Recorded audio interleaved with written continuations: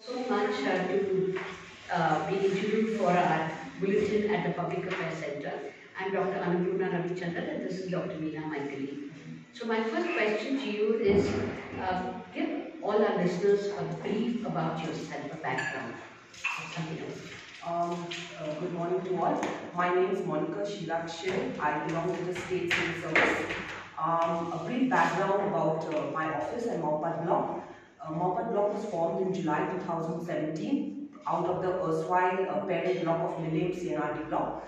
I joined as the BDO in January 2018 from my predecessor and my colleague, Mr. P.T. Pasar. After that, as the locality has already briefed us, in 2007, the petition had been forwarded for an Anganwadi center to Mawpat, which was dependent on the neighbouring villages for food. So it was difficult for the beneficiaries to keep going to the nearby village or around 2 to 3 kilometers away from this center. So in the year 2019-20, we were fortunate we could incorporate this project into the MGNREGS of that year, and we completed this project in March 2020. And this has been our dream project due to the proactive support of the localities who have always supported the office, be it in Swachh Bharat matters, in any community-related efforts. So this project had come about with the cooperation of the locality and the Mawpat CNRD block.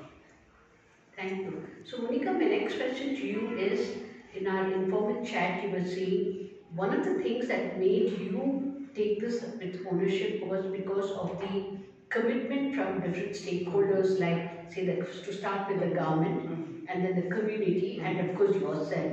So give us something about it, like how did you make this happen? I mean, we're so happy to sit in this beautiful thing and it's like we're sitting under the starry sky and the planet and things like that, you know. So to make this beautiful thing, something must have triggered you to do it. So how did you do with engaging with the stakeholders? So as the block development officer, we are aware of all the schemes available from the various line departments.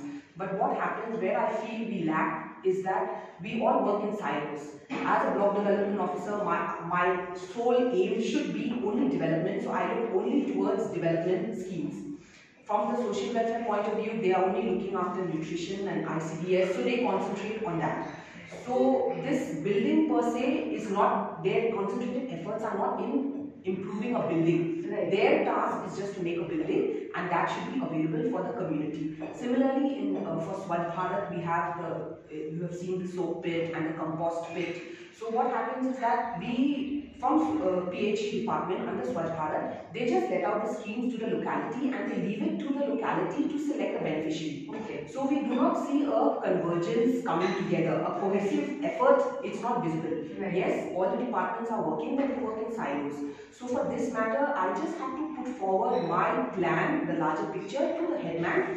So in a sense, I told him that since you have been allotted this number of soap pits and compost pits, why not put one set in the Anganwadi? So those sort of inputs which a locality may not see, but as being an implementing of the various schemes at the block level, I can look at the larger picture and imagine what could come about, right, which the concerned line departments and the locality would not normally see. Right. So in that ways, we took CRPF also have been very generous. When they had a civil action plan on 2019, they came forward asking for proposals. So Millennium block, my block, we had, so that was the time I could propose any scheme. Someone had taken solar lights and like for the community. So what I did when that opportunity was offered to me, I brought that for this Anganwadi center. So if I had put that now, if I look back, if I see, if I had donated it to some school or some other center, that effort that we have taken to bring this about would not be visible. Right. So I'm very happy for the support of CRPF. They are the officer commandant who was there. He's now posted in Jammu and Kashmir. He is extremely elated that this is his work because he had offered help and we have put his help to good use.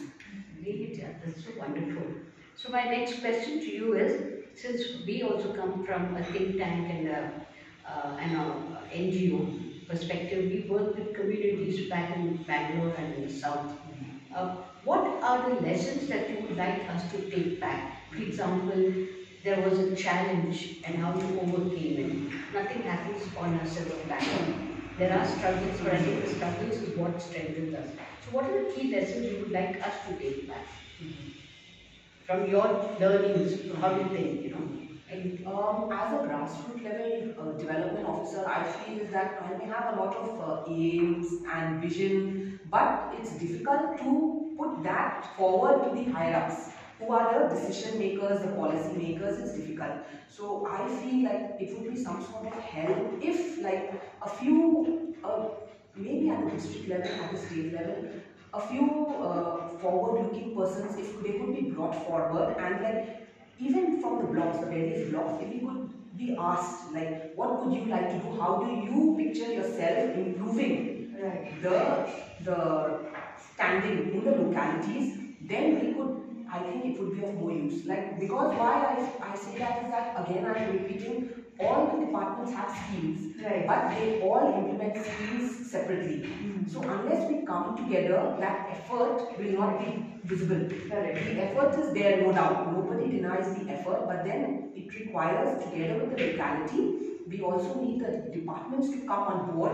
Let them be one team so that we can better implement the schemes for a more visible effect. And I'm sure with one success story, there will be many more coming. So that is my aim, to push for, like, with one, so that others are also as willing and as enthusiastic to implement such similar schemes in other places. Do you have any questions? I do. So I think that's it. Thank you so much, Monica, for your time.